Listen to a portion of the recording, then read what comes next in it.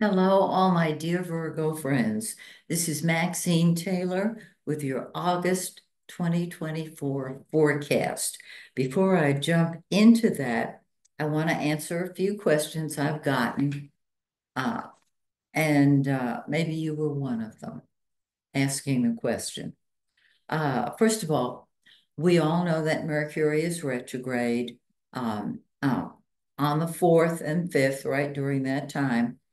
If you need more information on that, go to my astrological overview on my YouTube channel, and you'll find a lot of helpful information in the overview that I did.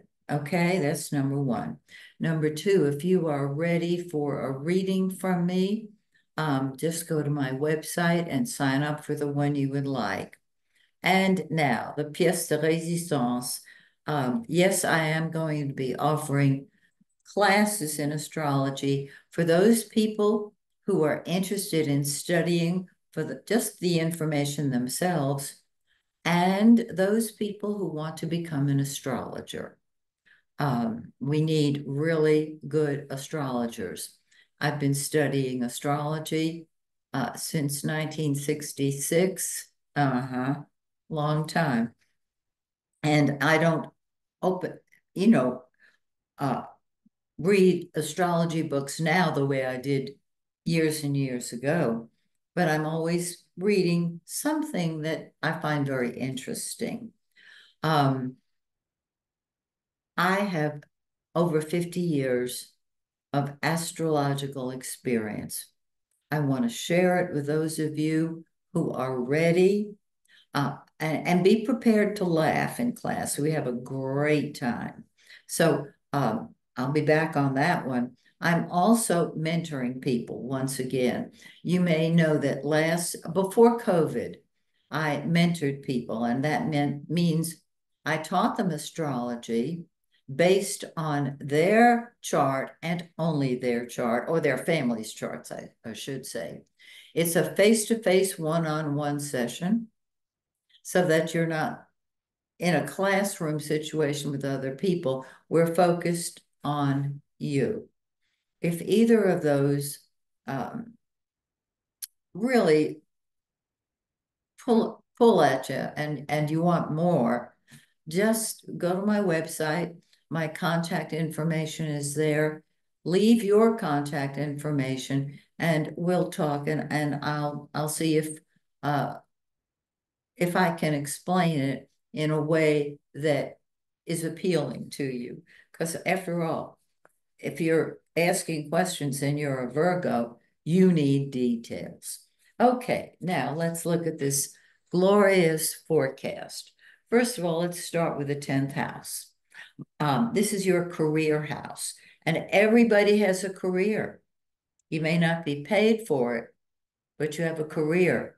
If what you do is babysit every baby in your family, that's your career, and you love it, that's your career.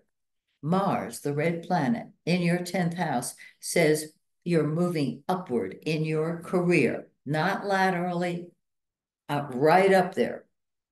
Um, Mars is what we fight with and fight for. It becomes the center of our lives, okay? And it's number one. So I would say this is a terrific month to move upward, but with Mercury retrograde, you don't want to change jobs. You don't want to start a new job, which is a new project, while Mercury is retrograde, because it will fizzle out completely or have to be redone within the year. So plan is what I'm saying, and get ready to move upward. If you are picking up the pieces of an older move upward that you're making now, go for it. Jupiter, the great benefic, is blessings, blessings galore, spiritual blessings, and yes, financial blessings. This is you as a leader. I love it. I love it. Um, so if you're thinking of planning ahead, and moving upward, this little aspect right here, Mars and Jupiter in the 10th, will help you. Okay, let's look at the 12th house because that's the behind the scenes area. It's the spiritual world, the spirit world, literally. And when you have planets in the 12th house, you really want to be alone. Now, you're not a hermit because I got more to tell you. So let me start here. The yellow planet is the sun, and that's the center of our life. It is the great healer. And in the 12th house, the center of your life is basically nobody's business. Okay? So you pull back, you retreat, you will need solitude because of that 10th house that puts you before the public, perhaps, because this is your public image of go-getter. I love it. So the sun is the center of your life, and you don't tell anybody what's going on. On the 22nd, the sun moves into your first house, and you are saying, I'm doing what I want, when I want, how I want, because I want. And you have prepared for this, and it's time to move forward. Okay. So the center of your life becomes you. Now, you might say, that sounds very selfish. Well, it sure doesn't have to be. Put yourself first. See how great it feels. Okay? Every year this happens. The sun is in the first house. Take advantage of it. Venus, the pink planet, is love and money and all things beautiful. Jupiter is the greater benefic. Venus is the lesser benefic. Less good, I doubt it. It's wonderful. Those are the two good guys. It shows that your love nature is very hidden and that your love life may be equally hidden. And it's nobody's business. That's the whole deal. It's nobody's business. On the 4th, Venus moves into your first house. Now, that is the day of the new moon, and that's a day before Mercury goes retrograde. So it's a very important move forward.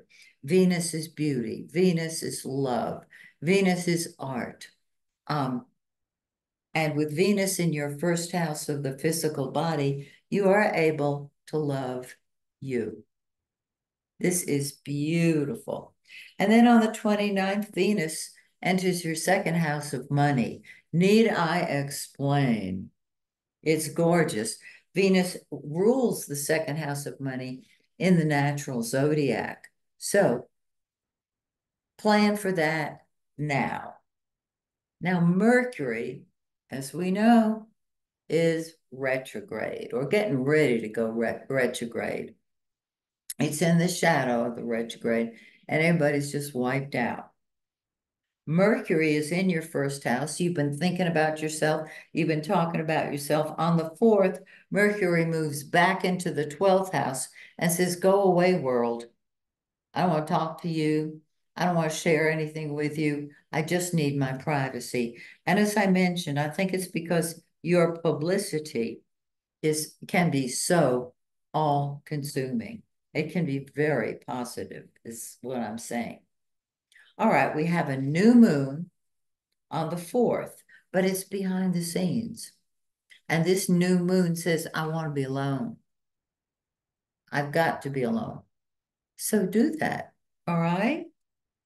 And you're going to find, since Mercury's going to be going retrograde, that right there, give yourself some solitude and privacy.